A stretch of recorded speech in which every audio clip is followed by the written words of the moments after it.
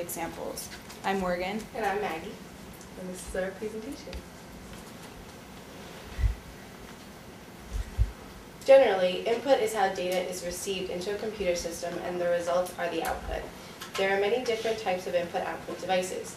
Some may be for many different uses, like multi-purpose devices, while others are more specific. Input devices takes data and enters it into a computer. And computers have source data automation, which reads input data near the source in order to prevent data entry errors.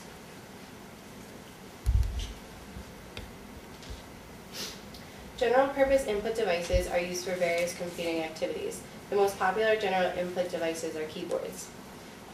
Pointing devices are also general-purpose devices because they're used with all sorts of devices.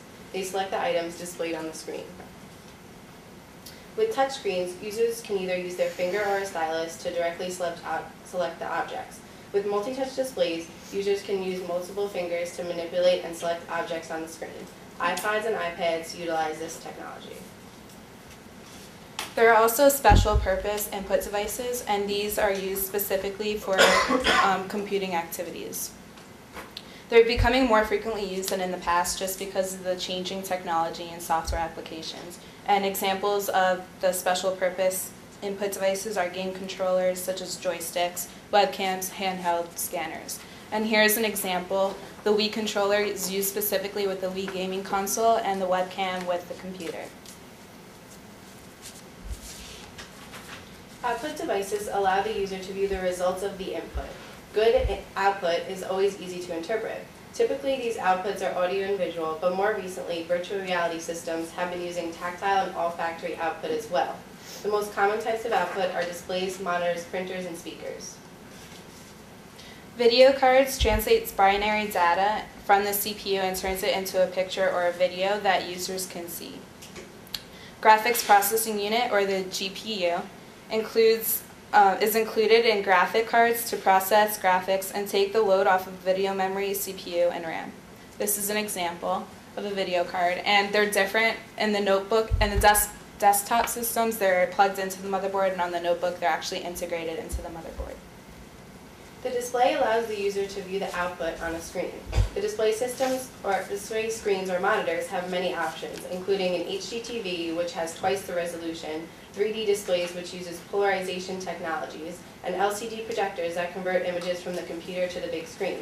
There are also CRT displays, which read electron beams across a fluorescent screen but are becoming obsolete because they're big and bulky, LCD screens that use liquid crystals to display images, and plasma displays which use plasma gas. There are also LED displays, or light-emitting diode displays, which use LEDs to provide the backlight. They save energy, so they're considered green technology. There's also electronic paper, or e-paper, that uses electric charges to display the image. An example of this is the Kindle. Printers are a unique output device because it creates a hard copy output. The printer speed is measured in ppm, or pages printed per minute.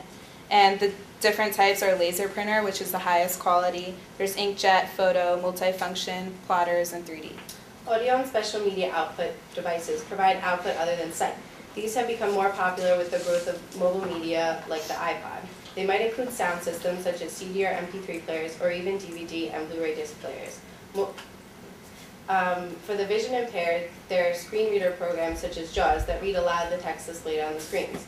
Other special media is haptic output, which the user can feel, such as a phone vibrating. There are even scent domes that deliver scent output and edible output, where printers print flavored edible paper.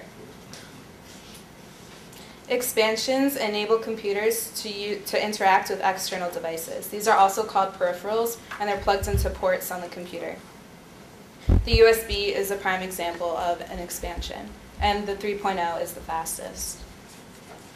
Expansion cards are used for specialty peripheral devices. An example is wireless technology such as Bluetooth.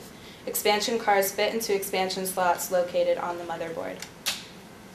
There are endless possibilities for new I/O devices. Some interesting ones that we found were a USB mini fridge, a USB mini monitor, and a USB lamp. All these require input and output to deliver the necessary information to the user.